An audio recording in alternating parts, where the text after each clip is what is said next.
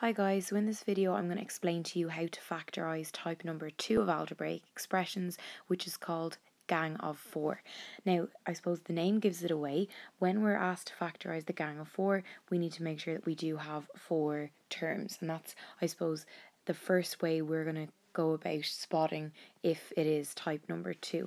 So our first example is going to be ax plus ay plus bx plus by. And you're going to be asked to factorise that on the exam. So first of all, you ask yourself, okay, is it type number 1? The reason it's not type number 1 is because there is no common factor that's in common with all of the terms. However, what you might notice is that the first two terms have something in common, which is the letter A, and the third and fourth term have a letter in common, which is the letter B.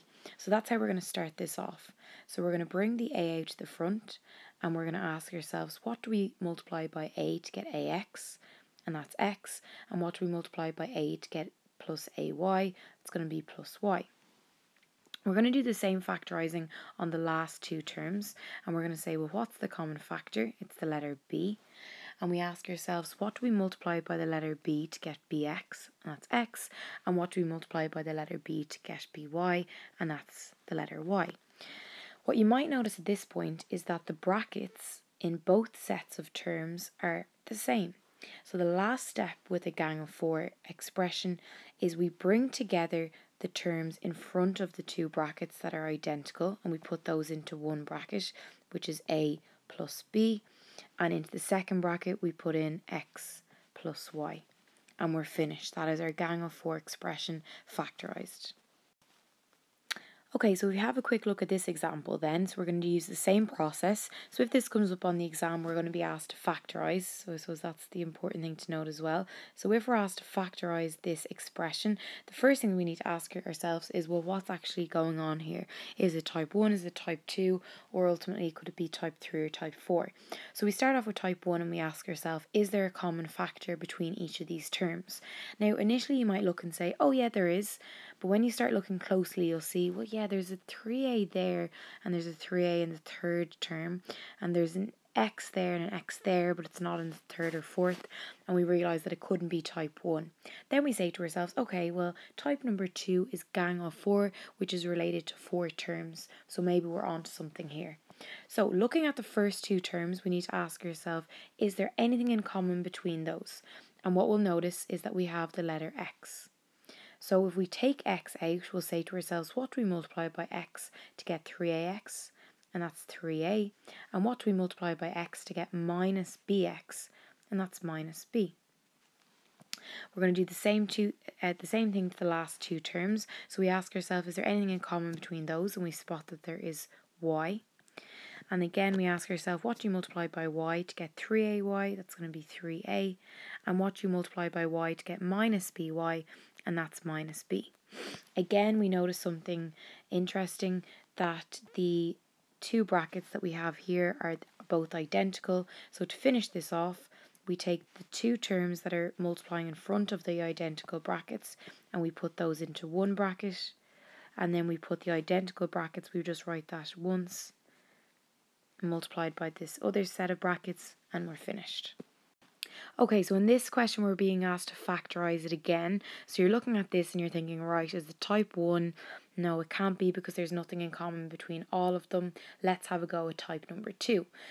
But when you start off, you're going to look here and you're going to say to yourself, okay, Anya's always told us that we take the first two terms and see what they have in common. But in this question, the first two terms don't actually have anything in common. But then on closer inspection, you might realise, well, hang on a second. Okay, I know the first two don't have anything in common, but what about the middle terms? They have a b in common. And do we notice anything about the other two terms? Oh, hang on a second. They have a 3 in common.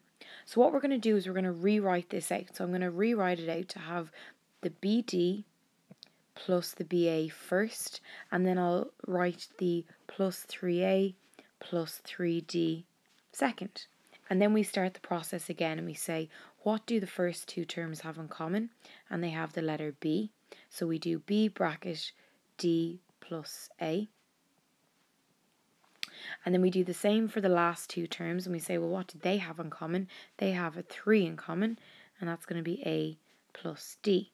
Now at this point you might think, well, hang on a second, what we don't have the identical brackets, but this is a D and this is a D and that's an A and that's an A. It's just the other way around, so we can still count this as identical brackets. So now I'm going to take the terms that are in front of those brackets and bring them into one bracket, so B plus 3, and into my other bracket, it doesn't matter which order I write it in, we're going to have A plus D. Alright guys, have a quick go at these two questions for me, pause the video, try it in your copy, and then you can play the video at the end.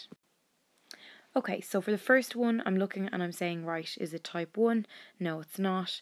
It has to be type 2. It's a gang of 4. Let's have a go at it. So we're going to look at what the first two terms have in common and what the last two terms have in common. So the first two terms have a W in common, and that's going to be multiplied by A plus B, and the last two terms have a 7 in common, and that's going to be multiplied by A plus B.